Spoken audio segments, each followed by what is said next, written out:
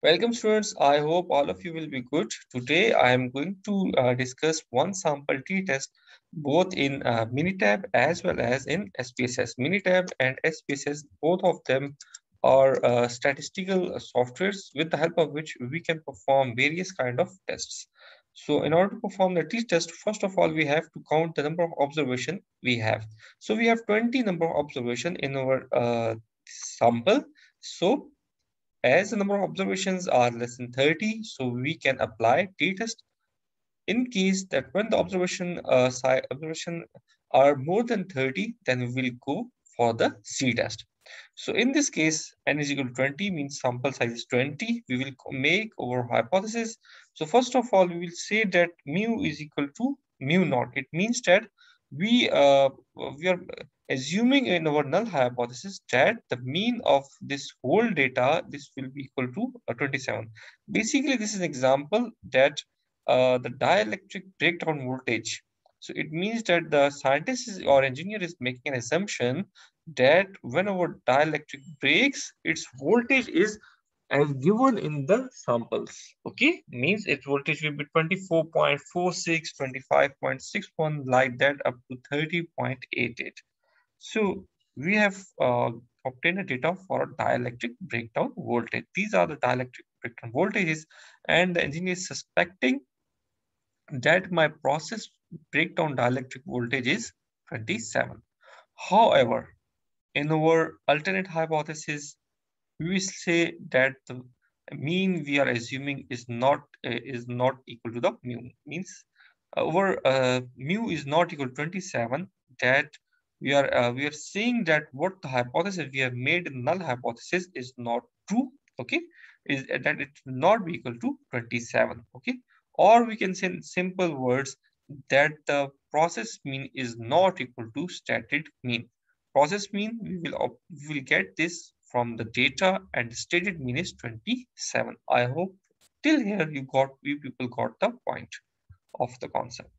Then we will just do a copy and paste or this whole data in the Minitab. I've put the data in the Minitab. These are the 20 number of observation. I write the dielectric breakdown breakdown voltage. Okay, so this is the data I have. Then what we will have to do, we will have to do just to I have to do a few simple steps. I have already performed the t-test, so in front of you people I will again perform this.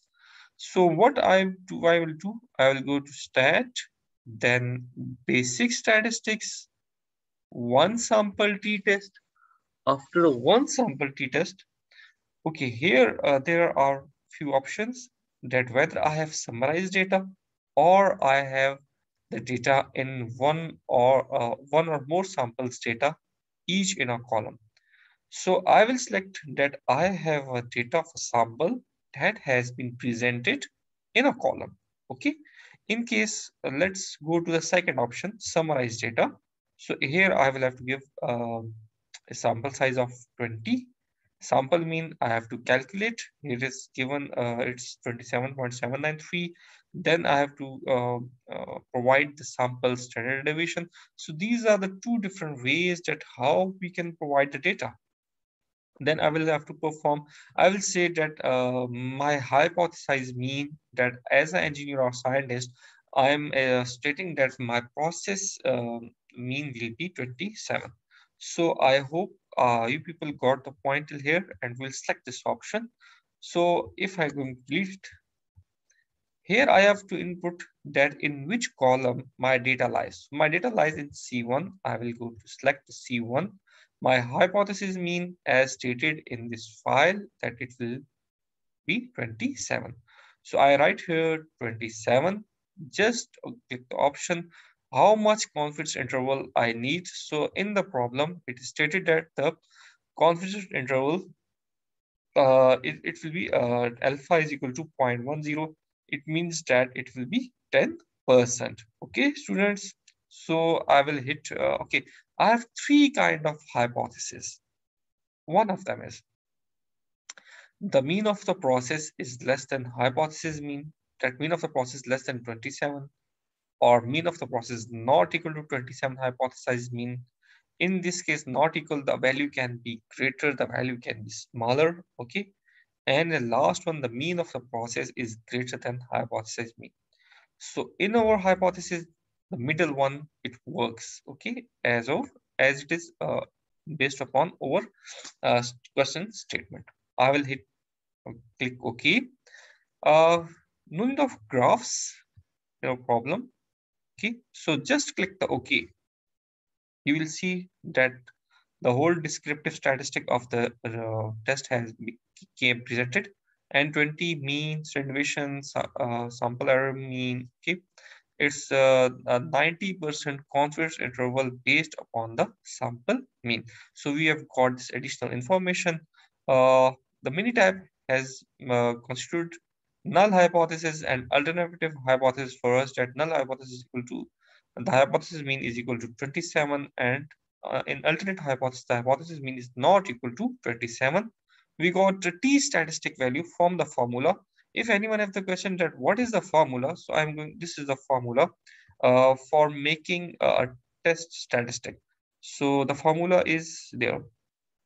X bar is the sample mean, as it is clear from the Minitab, the sample mean will be 27.793. Mu naught, it is the hypothesized mean. From the question, it is clear that the hypothesis mean is 27. S is the standard deviation. We got 1.462 and N is 20. Just put the values in this data. We will get our hypothesized mean, or we will get our t value, test statistic value. Based upon this test statistic value, we got our p value. We get also this p value from the Excel, okay, just by doing a simple command of p. Okay, this is a formula for finding the p-value in the Excel. Okay, I will make a separate video for how it will be a video of almost 1 minute or so. Okay, then this up till this we have done with our one sample t-test hypothesis testing using the Minitab.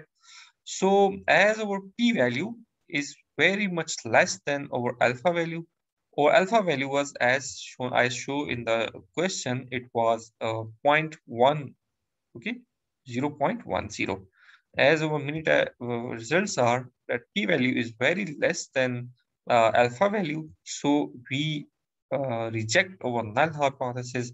Our null hypothesis was that the mean of the sample is equal to 27, as our p-value is very much less than alpha value. So we say that we reject our null hypothesis. Our sample mean is not equal to 27.